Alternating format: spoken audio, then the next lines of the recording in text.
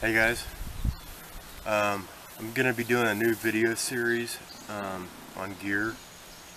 It's kind of an update to a series that I did about 5 years ago on all of my outdoor gear. It's kind of due for an update. I'm using a new camera, by the way, so I don't know how well it's going to do, or if I'm in focus or anything like that, so hopefully it's going to do well. I just dropped it, by the way, which that made me cry. So the first video, like I said, is going to be on backpacks.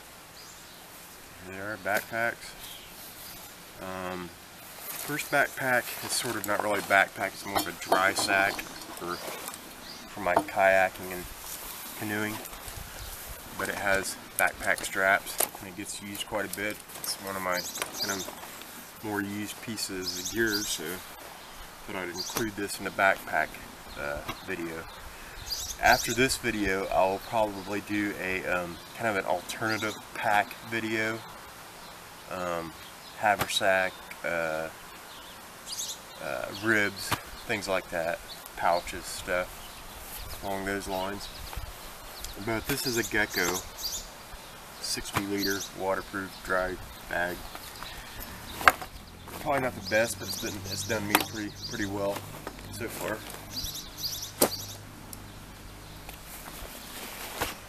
This is the first backpack I ever bought. When I first started getting interested in backpacking, this was the pack that I bought. But like within a week, it was kind of an impulse buy, you know, and which it wasn't very expensive, so that's not too big of a deal. Other people got some use out of it as a spare pack for a while. It's an outdoor product, but within a week, I realized I needed something a little bit better. I really didn't like it that this didn't have any water bottle holders on the side. So, like I said, it only took a week for me to go shopping for something else. I didn't even do anything but put it on, pretty much. There's that.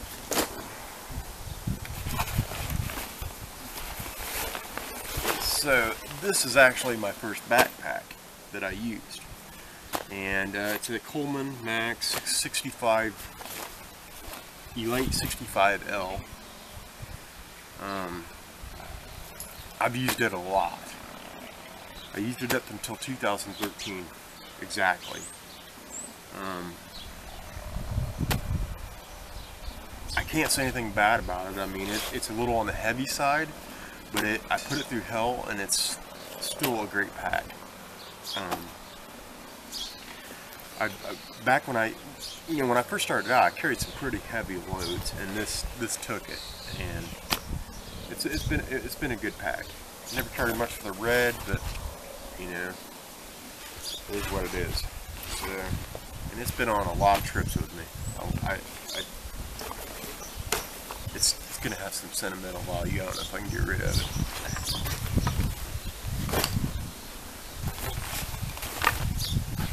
This is my second pack.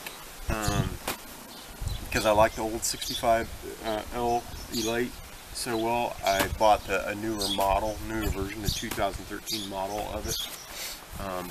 There are things that I like better about this one than the old one, but things I like about the old one better than this one, so I definitely like the color better, the gray and black. But, my first trip with this was to Colorado, if you guys have seen that video of mine, that video series. But it's been an awesome backpack. Still a little on the heavy side. I think it is lighter than the old version, but still a little on the heavy side.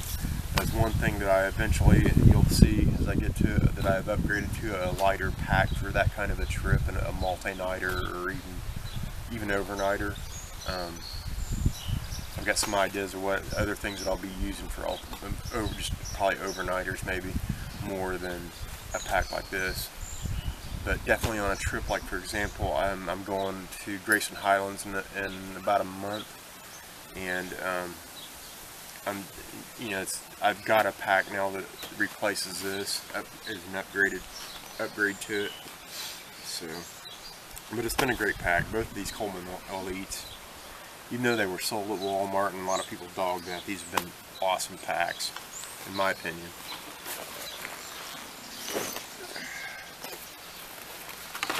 This was my first day pack, and I also kind of used it at one point to attempt to get away from heavier loads, which was way too easy with the 65Ls. This was the first pack that I ever did, like I think it was a 14-pound base weight. You know, it helped me minimize the smaller pack, kind of, even though it's actually a day pack, it helped me minimize my gear a little bit. And the one thing that I don't like about it is it's got a really funky opening. The opening is small, and even though it fits a lot in it, it's just hard to pull stuff in and out of it. So it's got a lot of little loops and stuff on the outside. Yeah. And it's outdoor product, Skyline 8.0. It's got some hip belt pockets, but I only used it like a few times. What a bad pack though.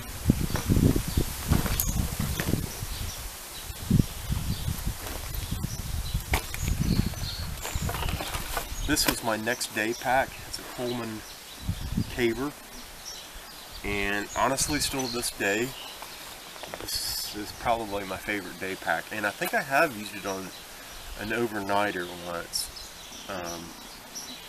but it's got this trampoline style suspension on it, and it's pretty light, and it's got quite a bit of storage and little organization crap in it, so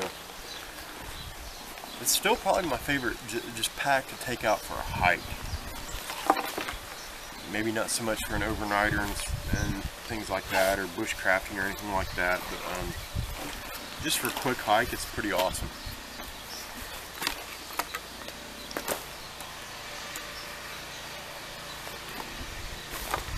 This is my hunting day pack for, like, if I'm deer hunting. It straps to my climber tree stand. When I'm carrying it on my back, I can just kind of hook this onto it, and it's big enough to carry my calls and scents and a little bit of food in here and something to drink and all that stuff. So it's a Timber Hawk, which Walmart sold, which for a Walmart product, I like them. There's lots of little organization pockets in here, and outside storage, and all kinds of good stuff. I like it. I've used it for a day pack too. Sometimes I've used it for squirrel hunting, but I usually use a kind of a fanny pack type deal usually for that, or more of like a haversack type deal for it. There's that. And then I bought this. It's still a day pack, and it's a Timber Hawk as well, but it's a little bit bigger, has hip belt pockets, and, you know, more, again, like the other one, a lot of organization and storage and stuff. I've used it, of course, for overnighters. I've used it for overnighters. I've used it for day pack. Sometimes I'll take it, if I've already got a stand set up, I'll take this instead of the other one. I used it down in Tennessee on our little day hike down there. Some people, Tennessee at the bushcraft meet, some people probably might remember seeing this pack. But I do like it for, it's probably one of my more favorite, well, I guess I did get the Coleman's at Walmart too. Every once in a while, Walmart does pull something off, but it's definitely like these.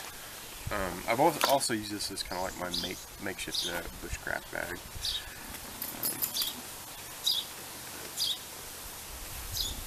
So there's that.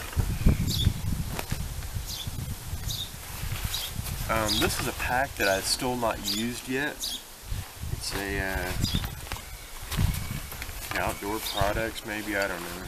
Yeah, no, Ozark Trail day pack. I kept picking it up at Walmart, and I kept thinking about, it's only 18 bucks, and I kept thinking about buying it, and finally I think it was Rainbow Hiker that finally pushed me over the edge, and I bought it. And it's more for, my idea for it is kind of just to experiment with, to see how light I could go, because it's probably the lightest backpack I own. I still haven't used it yet. Hopefully I will someday, because I just like to try, see how low I can go, and this is definitely the pack that would get me the lowest. So I'll have to give it a try sometime. Now we're getting down to my very newest packs that have not even been used. First though, I've had this one for a while. It's not actually my newest pack, but it has not been used either, other than what it's for.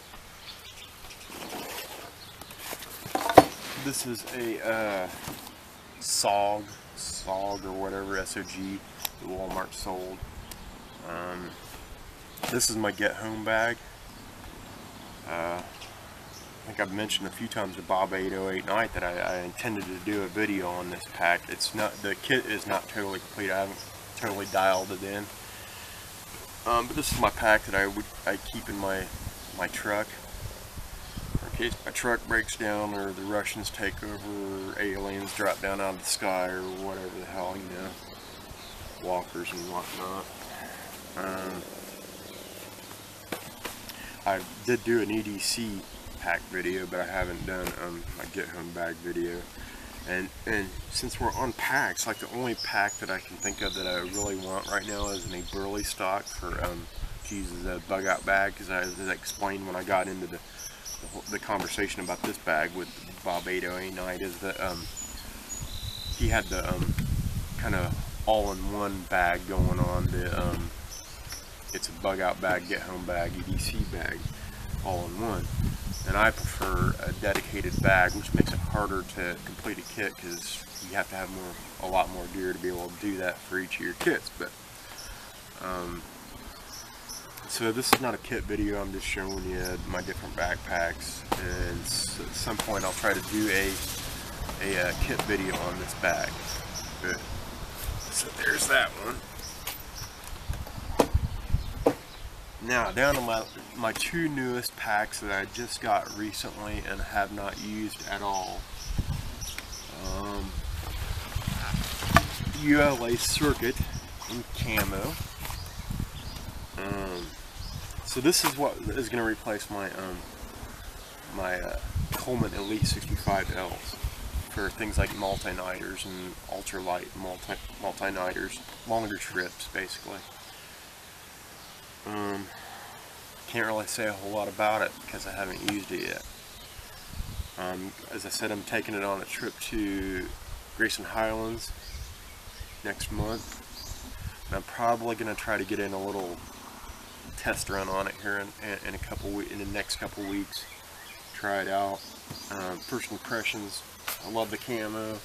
I love all the outside storage. I love that it's insanely light, at least lighter than any of my other packs, except for that little $18 experimental one, but it could not hold as much as this. So it's almost as light as my day pack, though, that the Coleman day pack that I like really well.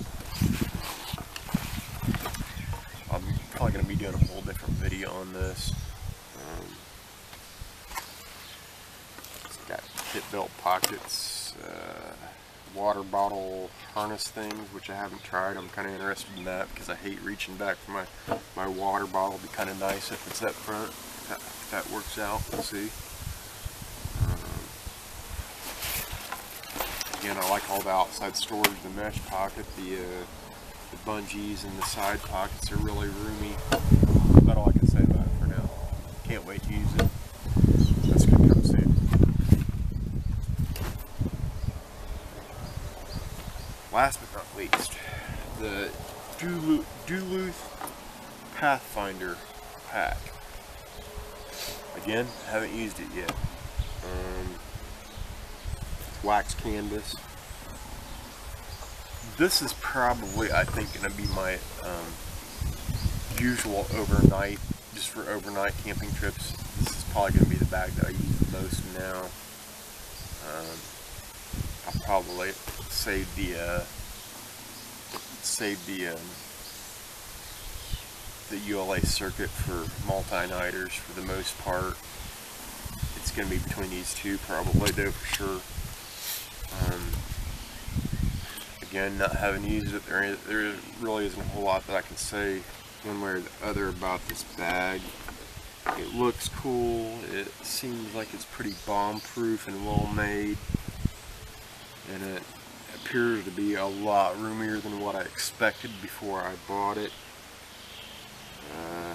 The only one thing that I'm kind of sketchy about is I'm used to a hip belt, and this has no hip belt, so I'm not sure how comfortable it's going to be. We'll be finding out real soon, and I'll definitely be doing a little bit of a video on this and the ULA circuit, let you guys know how it goes. So that's it with my the backpack video of the series. Again, like I said, I'll be doing another pack video real soon that's you know, like I said, alternative other types of packs. That's it for now, so hope you enjoyed watching, and stay tuned to see more of the gear series. Talk to you guys later.